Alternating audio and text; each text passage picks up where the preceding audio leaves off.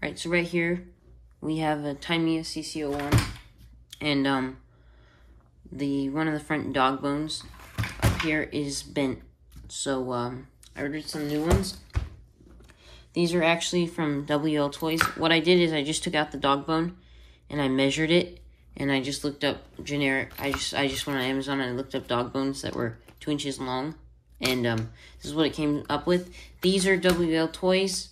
So they might not fit, they might fit, they look like they're about the right size, so let's see. In case you're wondering, the only tools you need for this are a Phillips screwdriver and a 7mm socket. It's really simple. Just take the bolt out, pull the wheel off, pull the hex set off. Don't lose the pin. Take out these 2 screws.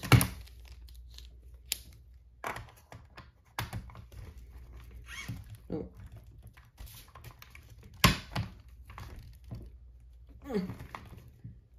Oh.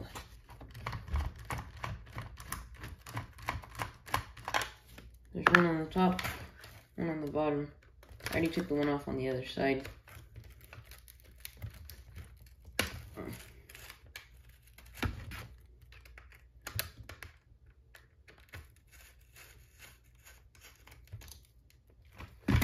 Once those 2 screws are out, you can pull this away. Ta-da! This is the good one. It's the one on the other side which is bent. It's actually, this one is bent. I don't know if you can really tell, but it's like really bent. You can see there's some marks on it because I tried to straighten it back out with a vice grip and it was not working. It doesn't even sit straight. So, we have these new ones from WLtoys. And if we take a look at them, they're a little bit different. They're slightly longer. But I think that they're gonna, see, I'll compare it with the new one. But I think that they're gonna fit, probably. Because, I mean, it's all about the same. It might be slightly looser, but I think it'll work. So, let's see. Here's the side that it was broken. That fits in there perfectly fine. Not too loose. Now, as for this, goes in here. Here's a bearing.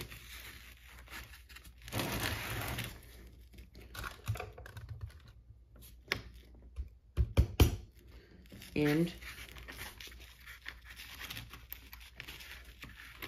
oh, that fits perfectly fine. Oh, look at that. That fits perfect. So I'll leave a link in the description where you can buy those. And those fit perfectly fine in there. And it's not even the right brand. So if you have a Tamiya CC01 and you're having a hard time finding those dog bones, I'll leave a link in the description where you can buy those. I just bought them off of Amazon and they came in 2 days. So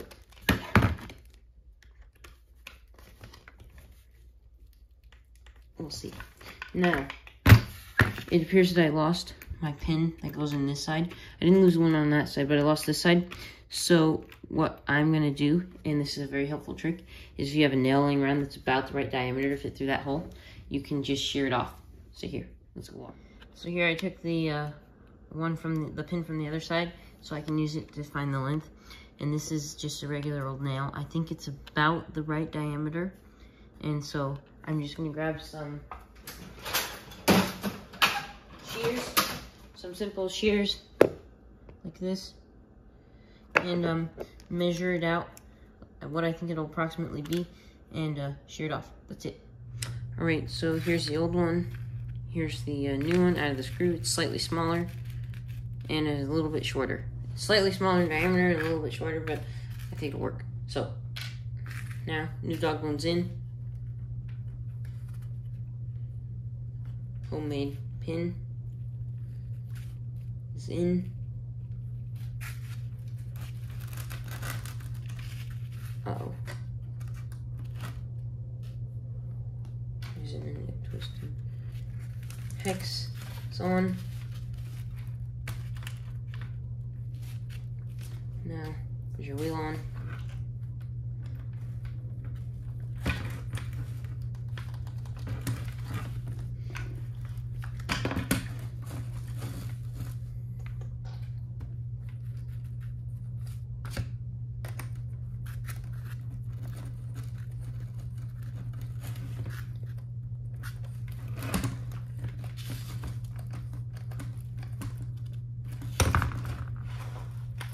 Look at that.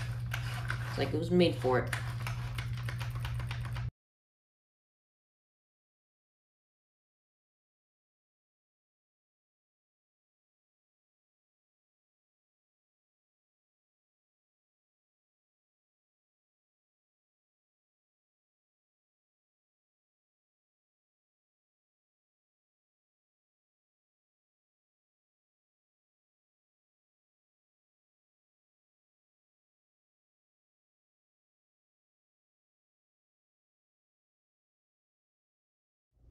Right, so I got it all set up and installed. It appears to be working. If I just run it for a second, there's no flopping around, there's no bad noises. Everything looks like it's going good. Moves forward and backward. No problems.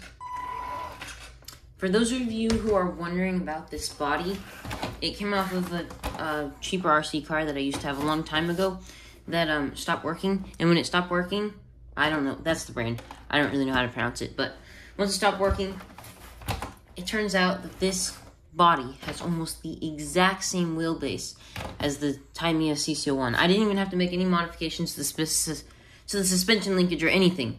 It was like the perfect wheelbase for it. So all that I did was just buy some smaller wheels that fit better in the wheel wells, because the original wheels that came on the Tamiya were these, and those were not going to fit in the wheel wells. So bought some smaller wheels that fit in the wheel wells much better. Leaves plenty of room for the travel, so that's good. And then I just cut the bed out of the truck, because this truck originally came with this bed in it, so it wasn't going to be able to sit down in here, so I just cut this bed out so it can sit down lower on the frame. And obviously now that the car is screwed down to the chassis, now that the body's screwed down to the chassis, there's no way to get the battery in and out without unscrewing the whole thing. So the easiest way to do it was just to I stuck a wood platform in the bed as far down as I could get it, because the chassis is right there, and then I just put some Velcro on there for the battery and ran the wires up here. So yeah, that's it. If you're wondering about the body, it's working. Everything appears to be doing okay. So let's go drive it. All right, so this is it on 3S. I've never run this on 3S before. I don't know why, it just never occurred to me. So now we're gonna run it on 3S. It's rainy outside, so I'm just gonna do some donuts on the tile floor.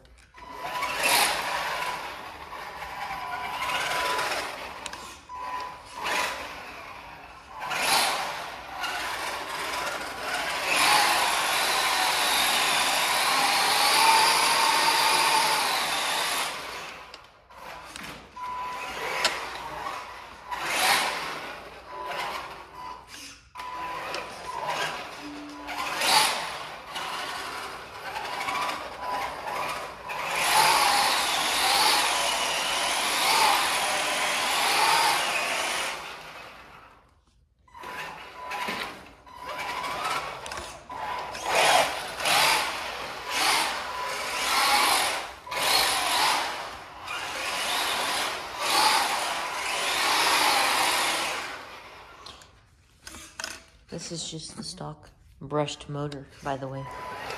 So we'll do all this on the stock brushed motor.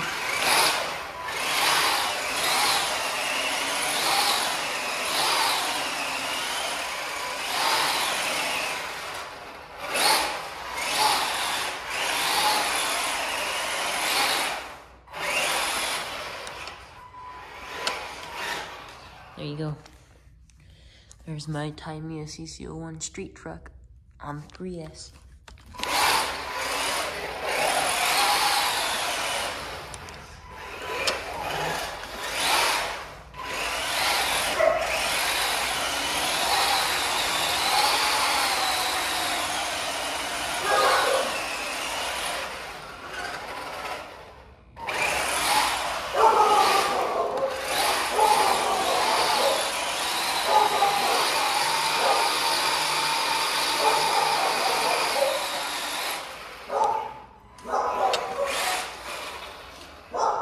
This thing's a blast. Can't wait to take it outside.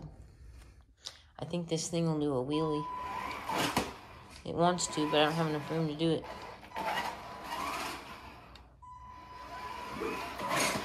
Yeah, it'll lift up the front end a little bit. There we go. But I don't have enough room. So the conclusion of the video is that the new dog bone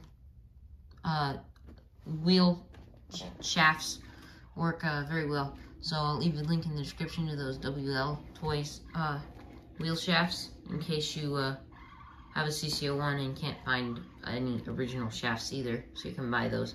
But yeah, it was very successful. Car runs great, works great. So yeah, that's it.